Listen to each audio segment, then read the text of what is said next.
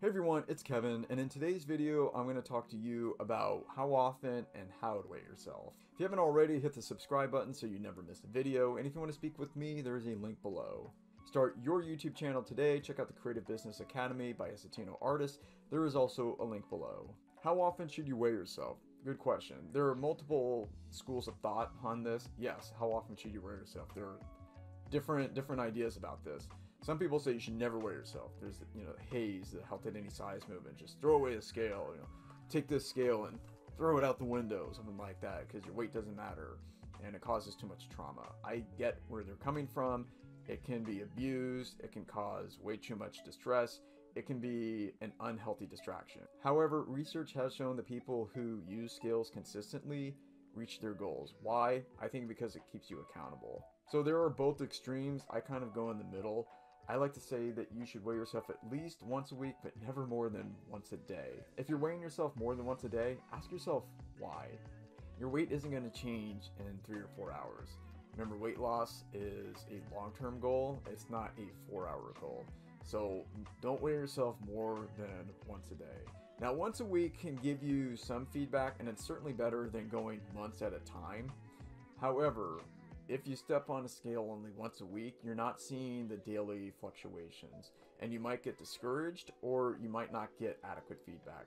So I like to do at least twice a week, separated by 3 to 4 days. So don't weigh yourself Sunday, Monday, and then wait until the next Sunday. Why don't you do a Sunday, Wednesday split or a Sunday, Thursday split? That way you're getting feedback at least every 3 or 4 days. If you want to weigh yourself every day, that's fine. I don't think that's necessary because it's like watching the stock market every single day. The stock market isn't going to change that much. If you have a history of anorexia, bulimia, any sort of eating disorder, I do recommend that you step on the scale at least once a week. I don't recommend every day. I would do 1 or 2 times a week. That way you're getting feedback. What about the people like Hayes who say you should never step on the scale? I don't agree with it. I don't. People have weight loss goals. People want to lose weight for various reasons, and we need to recognize that, and we need to honor that. I don't think the answer is just to discount all of these goals and say, oh, weight doesn't matter. You shouldn't worry about your weight. That's just a social construct. Come on, that's nonsense. People want to look good. We're all vain. And some people want to move better. People who lose weight find it easier to live, and they're proud of themselves and they feel better, and I don't think we should discount that. This is a topic for a different video, but if you're watching this, I'm assuming that you don't subscribe to that ideology that says that weight doesn't matter and you should never lose weight for any reason. There are good reasons to lose weight, and if you are trying to lose weight, then you've got to have a scale like this. So how do you deal with daily fluctuations? Just recognize it for what it is. Expect those fluctuations. It's not a big deal. It's going to go up. It's going to go down. You can be really good and not see the scale move. Fine. That's going to happen. Stay the course. Keep making healthy decisions. Keep focusing on the behavior. Remember what your goals are. Remember why you're doing it. On the other hand, you could have a day where you're really sloppy and you're not following the plan, and then the scale drops. So it kind of works both ways. I will say that if you are overeating, eating at night, binge eating, the scale's probably going to go up over time. So you do need to be diligent, but don't worry about those daily fluctuations. If you just focus on healthy behaviors every day, you're going to see that scale drop over time. How do you track weight? I like to use spreadsheets. I'm a spreadsheet guy. I don't like to write things down. I'd like to keep everything in a nice database, and then I have historical records. Not like I ever look back at what my previous weights were, but I like to monitor weight and then body fat and then the date, and then I can track my progress over time. When you're trying to lose weight and you're trying to reach a goal, it is important to look at progress. So if you kind of hit a plateau, and you will hit a plateau, by the way, you can look back and see where you were, and you can see the progress that you made, and it's easier to stay the course. If there is one message about this video, it's stay the course. Don't give up. There's no reason to go back. Why would you do that? Just because you haven't made progress, just because the number hasn't gone down in the last few days, you're just going to quit and go back. There's no benefit to that. Then you're just going to feel more miserable. Then you're going to lose any progress that you've made. Trust me, it's not worth it. Just stay the course. I also want to say, don't obsess about the number on the scale. Focus on behavior each and every day, and the number will take care of itself. If you get sloppy and then you forget why you're doing it and you forget what your vision is, it's really easy to go back. Don't do that. Step on the scale once or twice a week. Okay, don't be afraid of it. Focus on behaviors. Focus on your hunger. Okay, honor your hunger. It's okay. And feed yourself appropriately. You don't need tons of food to satiate hunger. I have other videos on how to manage appetite and cravings. You can go back and watch those. But the point of this is to focus on the behavior. The number is just feedback. That's all it is. It's giving you a measure on your performance. This doesn't mean that you should just starve yourself for multiple days to get that number to go down. That's not good either. So you want to do this the right way. You want to feed yourself what you need, but you also want to leave a deficit so that you make that number go down. Do not obsess over the number. It is not worth it. You have other goals in life. I hope you have other goals in life. I hope you have other things to focus on in your life. So if the number isn't what you want it to be, it isn't a bad day. And don't let it ruin your day. So many of my days have been ruined because the number wasn't what I wanted it to be. Listen, it's just a number, okay? And if the number isn't going down, focus on what you're doing right, focus on what you're doing wrong, and make some corrections.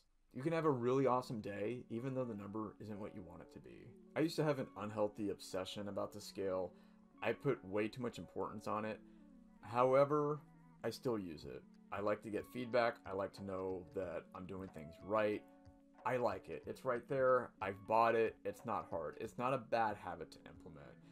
I wake up, I do my workout, take a shower, and then I step on the scale. Okay, it's not that hard. It is not abnormal behavior. There's nothing wrong about stepping on a scale and looking at the number. It's only wrong if you allow the scale to dictate your behavior and it affects your disposition. Remember, your behavior leads to your goal. So if you have a certain weight loss goal, focus on the behavior first. Don't focus on the weight and then modify your behavior based on the number on the scale. How often do you weigh yourself, and what type of scale do you use? Let me know below. So this is how I weigh myself. I use this scale here. Let's do this Ironman Tanita. It's a really good scale. It cost me $140 when I bought it 3 years ago. I need to wash it. But when I hit 1, so age, gender, height, and then I can set my activity level, although I'm not 33 anymore, so I need to update it.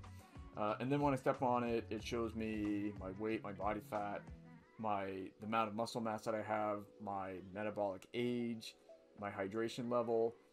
If I had to do it again, I would buy a scale that shows me weight and maybe body fat. This uses what you call bioelectrical impedance, and so it sends a signal through your body.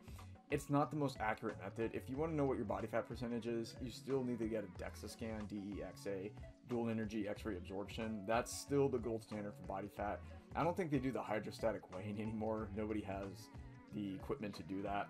So once in a while, I like to get a DEXA scan because that tells me a true reading.